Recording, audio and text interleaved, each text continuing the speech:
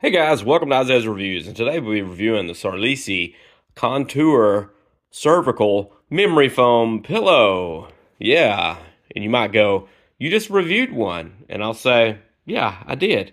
But the one I just reviewed is very aggressive in its height and shape, and it's a two-piece foam makeup. Like one side's memory foam, the other side's like a soft foam. This one, on the other hand, is a little lower down, not as aggressive, 100% MDI memory foam, non-toxic, odorless. I really never smelled an odor. Some people vary about those conditions and how they affect them, but I really didn't smell anything, and I let it air out once I got it in, and for 24 hours, and then it was showtime with it. But I really love this one because it is 100%, and I can swap and switch it around. Now, I sleep on the higher side here. You can see here that one side is higher than the other. And this allows my shoulders to tuck into here. I can sleep on my back or my side. And this is a perfect little contour to hook around your arm to hook around. This, if you want to sleep on your back and bring your arms back around, the elbow and stuff can tuck in around this and you sleep on your back. There's a ton of different configurations for this that it's designed for, and this fabric through here feels great.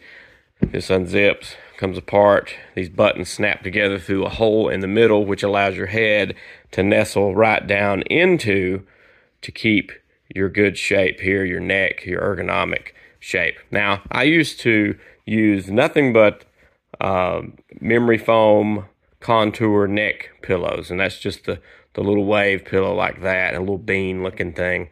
But I found that with these contour cave-ins here for my shoulders and stuff, it doesn't push my shoulders up forward. I have no crinks in my neck on this pillow because of that. I guess what would happen on my contour traditional pillow is my shoulder would rest on this contour part and somehow shove it up into my neck and lay in this goofy position through the night. And I might wake up with this like kink in my neck and stuff. But I haven't had that because of this recessed in spot, I think, anyway.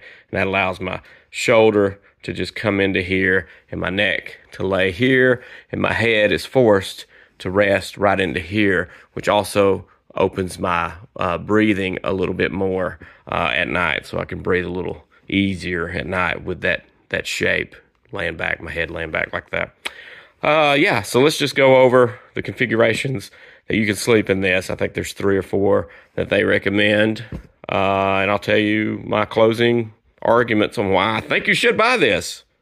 Now, one of the things you can do is sleep on your back, and this is the lower side here. But what this allows is for me to hug this pillow perfectly in this groove through here.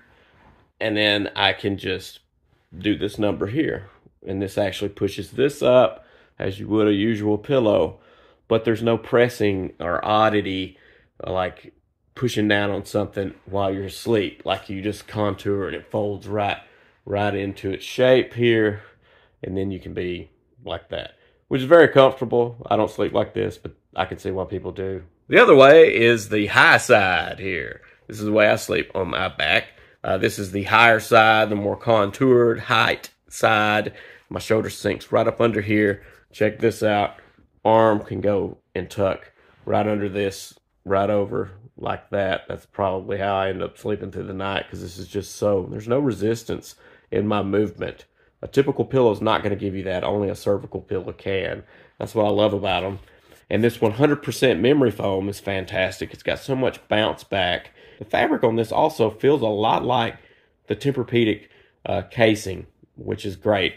And this is like the jersey knit type right here. And then this is this pleated like Tempur-Pedic type. And if you've owned expensive $100, $200 pillows, it has the same type of material. And this feels great. This being a jersey knit type, it's such a good idea because your arm and your skin rest up against this. It feels good. This here is where your head and stuff would be, so it's kind of airy from those pleated marks. So I think they nailed the design. If you can see here, shoulder tucks right into there. This is how I sleep in this divot, just like that. And then I've got options like this, like this. If I rolled over, my face kind of hits this thicker part here, and it doesn't allow me to go any farther really because I'm in that divot. And so I'm going to stay like this, or I'm going to stay like this, and my shoulder isn't being pushed up awkwardly or pinched like this because it goes right into that recess. This is my favorite sleeping position right here. The other one would be is if you're a stomach sleeper like this. You can wrap your arm right around where the high side would be up here, and you can sleep right on your stomach. I mean, if you like sleeping on your stomach, you're not going to get any more comfortable than this.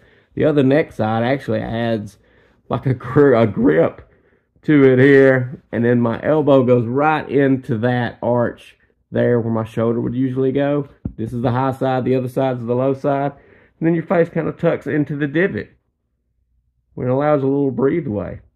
So, if you're a stomach sleeper, this might be your option.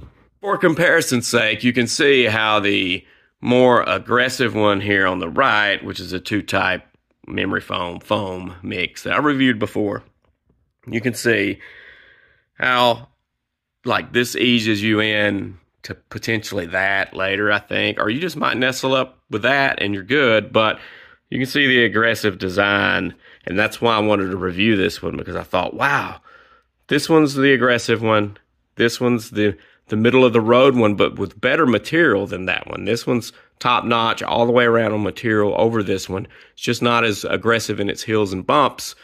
So this one to me would be the one that works with every single person that wants a cervical pillow.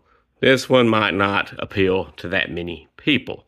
So there you go. I hope you found this review helpful, and make sure to click on the link in the YouTube description to grab you one of these while it's on sale. That 35% off coupon code makes this pretty tempting just to try. Make sure to explode on that subscribe button and ding that bell to get notified on the next product review I got coming out. See ya.